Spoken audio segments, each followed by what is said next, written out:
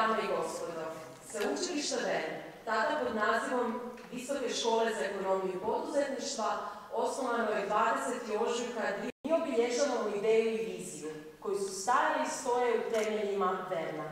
Ali više od svega toga, danas obilježavamo ljude koji su obilježili VERN, prvenstveno njegov osnivač, Marko Štefanović, kao i svima onima koji su svojim doprinosom pomogli na putu izrastanja u respektabilnu akademsku ustanovu.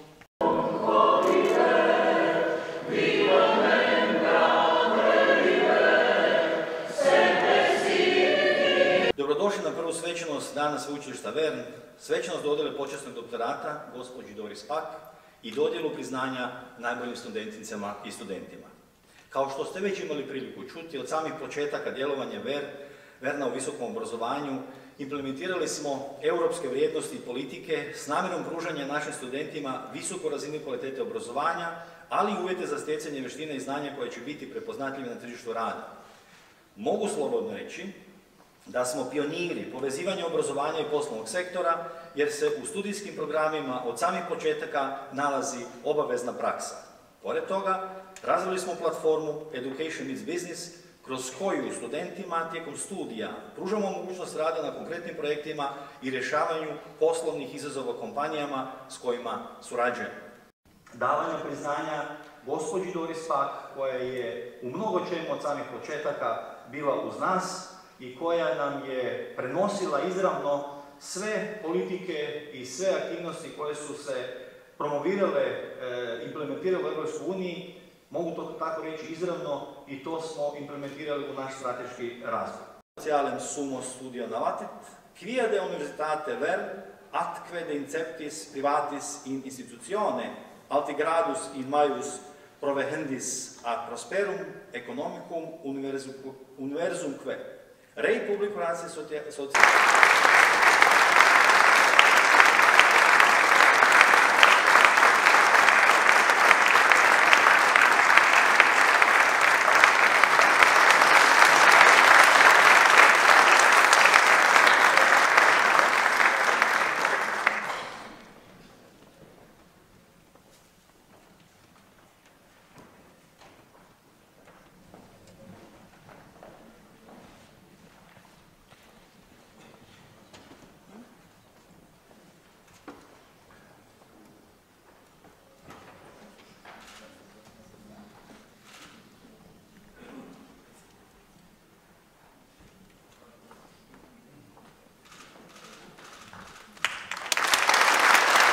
Thank you very much, Rector. Your last name is so difficult for me. And Vlatko and Dare. Thank you very much for this honor, together with your colleagues. And I thank you very much that the Prime Minister of this country, Andrej Plenković, we worked together in the Parliament on different levels, you remember? And I think he has brought with him a lot of good friends, ministers, parliamentarians. I don't want to name them all. I was also interested, as president of the Volkshochschule in my region, to help the further education law here in Zagreb.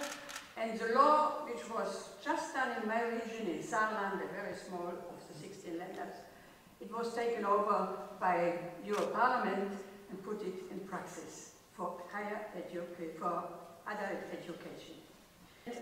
I hope very much that the young generation present here also can really benefit from what we and others have done to create the bottom for their possible education.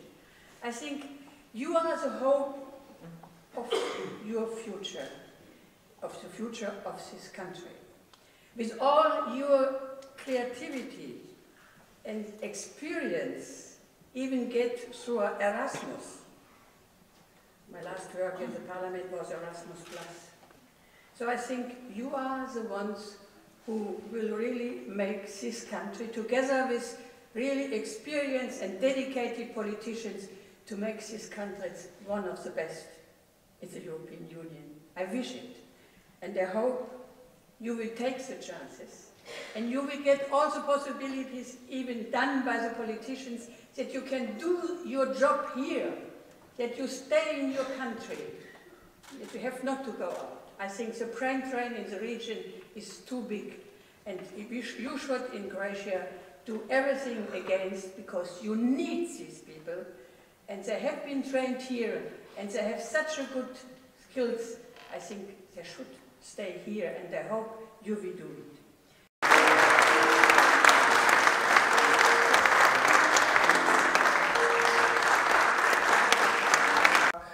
Na svemu što je učinila za sveučilište i čestitati joj na počasnom doktoratu, ali prije svega zahvaliti što je od početka vjerovala u ovu instituciju koja nas je izgradila u ovo što smo danas.